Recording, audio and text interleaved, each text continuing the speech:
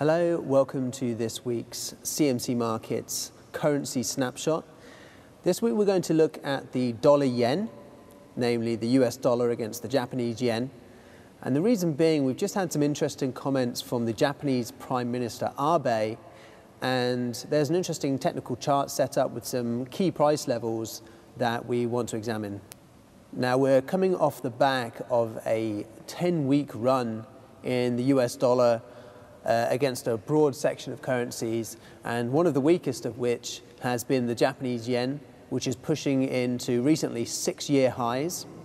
Now, that was a preference for the Japanese government. In fact, part of their policy has been to weaken the Japanese yen through a quantitative easing program similar to that done in the US in order to boost their exporters, Sony and Toyota and the like, just to boost the Japanese economy. But it does appear, based on recent statements, that perhaps the Japanese yen is getting a bit too weak, or if not too weak, perhaps weakening just a bit too quickly, as this latest rally has been essentially parabolic. Now, what the Japanese Prime Minister has come and said is that he will be monitoring the weakness of the Japanese yen in case it has some adverse effect on some of the Japanese regions. So that could be taken as a slight uncomfort from the Japanese government. So when you combine that with the flip side of the coin, in that in the US, at the latest Federal Reserve meeting, they've said that essentially they'll be keeping the interest rates close to zero for a considerable time. This is the key statement they've been leaving in their central bank statements.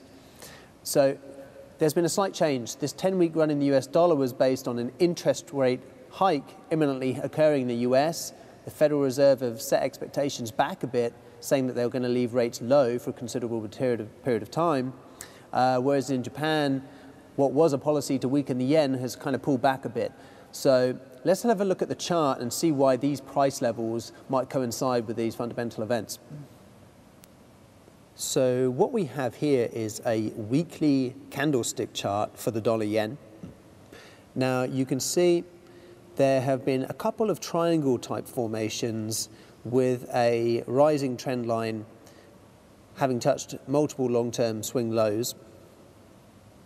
Now what I've done here is use the Fibonacci extension indicator in the CMC Markets next generation platform to project the height of these triangle patterns into the future from the breakout point to give us a future target.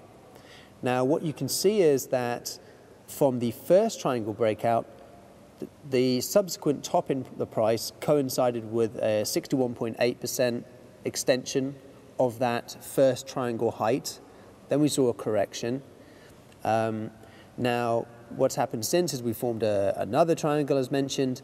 That breakout rallied straight up, saw a slight pause at its 61.8%, and now what we're running into is the first triangle's 100% extension of its height.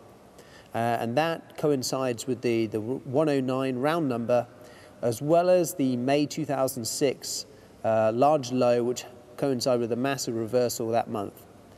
So it's either going to be a matter of here, or if we do see a run higher, potentially this 110.67, which was the August 2008 high, which had a large bearish reversal in that month, coinciding with the 100% extension of that second triangle, could be an area of resistance should we get through here.